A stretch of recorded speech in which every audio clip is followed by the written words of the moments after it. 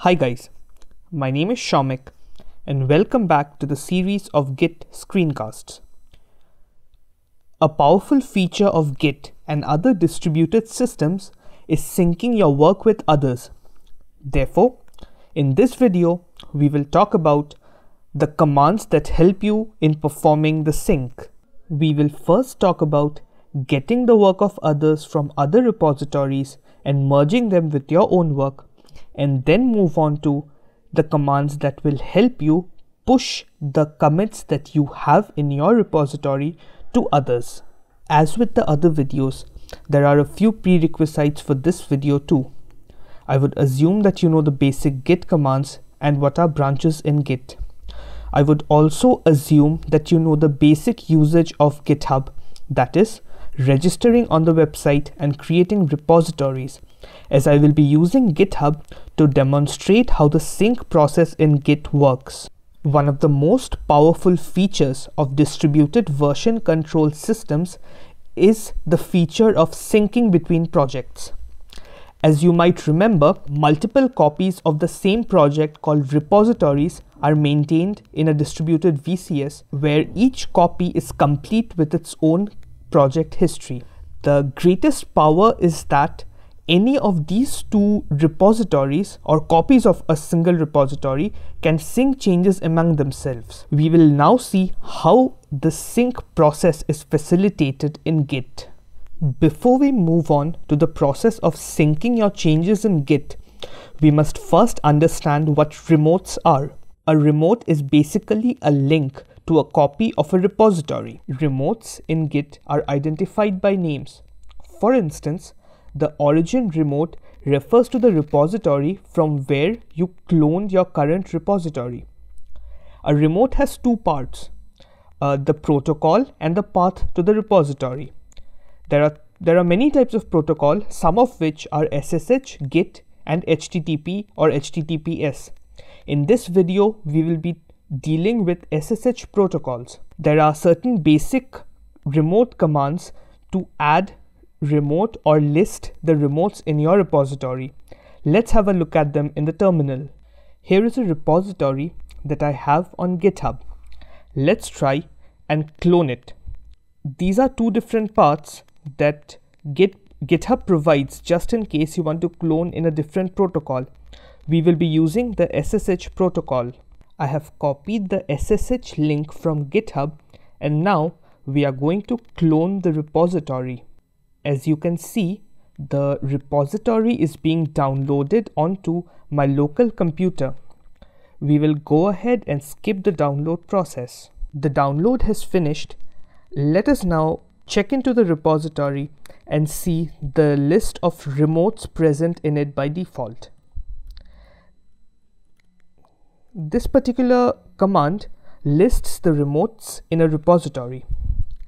As you can see, the origin remote is present in this by default after cloning, and it points to the particular repository in GitHub from where we clone this repository from. Coming back to the GitHub page, you can see that my repository is again a copy of this particular parent repository. Let us now add a link to this parent repository from our local repository. As usual, we will copy the SSH link and add a remote in the terminal. To add a remote, we use the remote add command. Let us name this remote as upstream and followed by the link to the repository. Checking the list of remotes again shows that the new upstream remote has been added to the repository.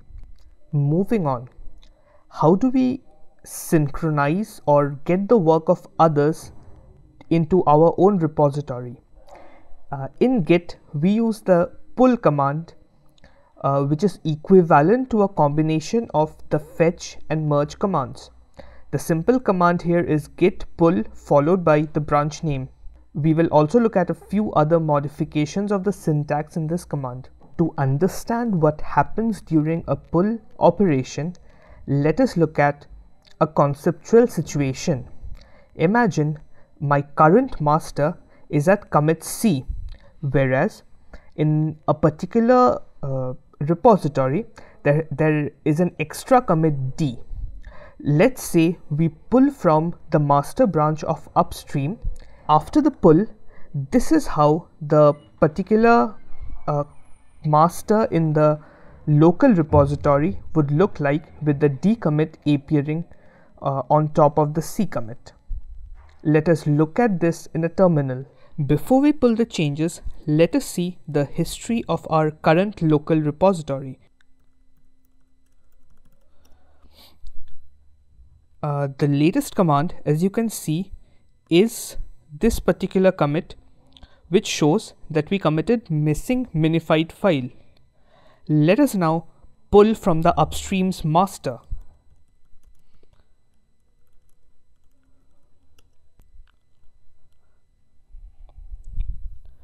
The pull has completed and all the latest commits have been pulled. Let us now run the same command to check the latest commits. In this case, the latest commit is update readme.md, and our last commit could be way below. There are further options using the pull command. In our case, we just pulled from a remote and branch, which is signified by the third command that I have shown here. You may also run just git pull, which would pull from the origin repository to your current branch. If you specify a remote name, as in the second command, it will pull from the particular remote that you have specified to your current branch. If you specify remote and branch names, it would pull from the branch name of the remote to the same branch name in your local repository.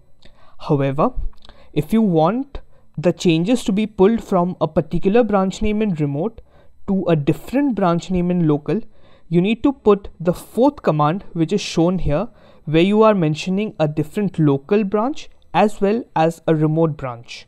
Let us see this in action. Before we pull from the master again, I'm just going to show you that I have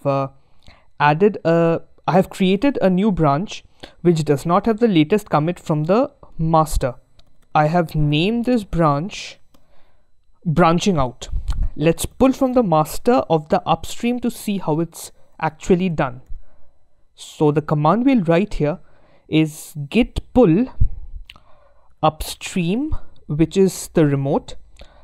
I want to pull from the master of the upstream to my branching out branch.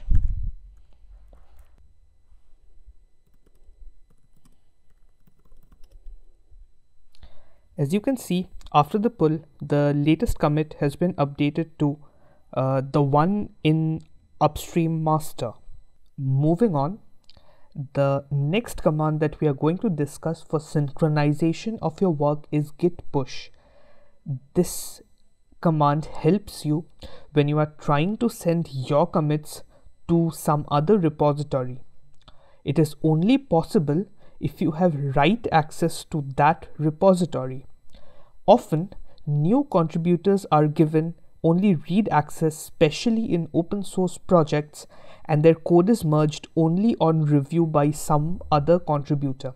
The simple command here is git push, and the further modifications are similar to the git pull command, where you can specify the remote name, branch name, and local and remote branches.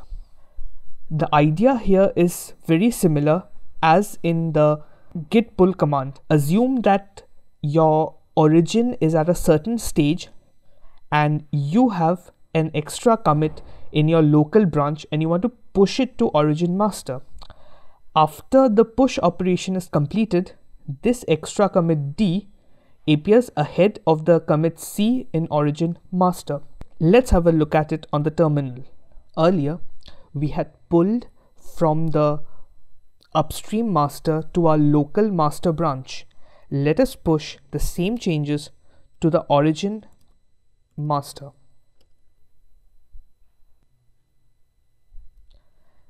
Git shows that the changes have been pushed to the origin master.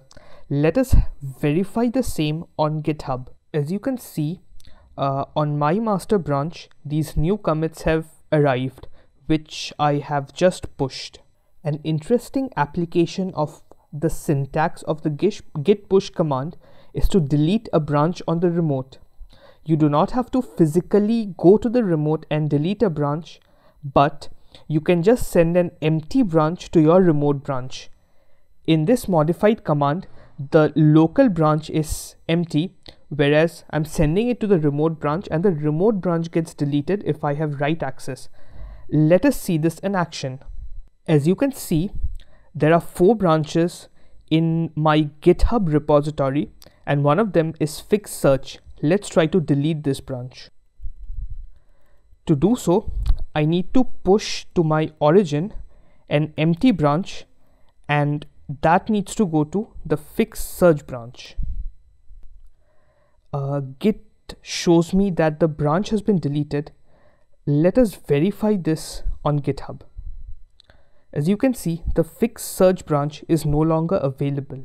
With this, we come to the end of this long video. Up next, in the series of screencasts, I would be discussing a few more advanced commands like cherry pick, squash, and stash. I would also be talking of Git workflows. Thank you for watching this video. See you in the next one.